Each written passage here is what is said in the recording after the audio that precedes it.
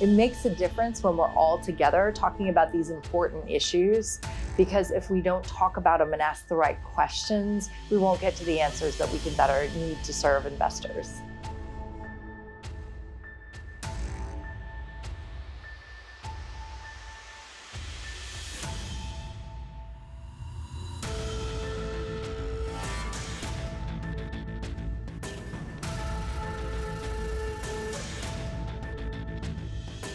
There's some very interesting dynamics taking place right now, and the wealth management environment is preparing to serve them.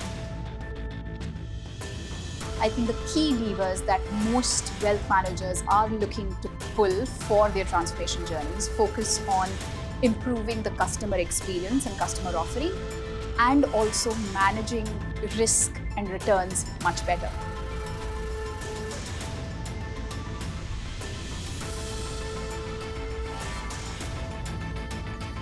But if you don't have a digital capability in the wealth management sector within the next few years, I think it's going to be very difficult to acquire customers.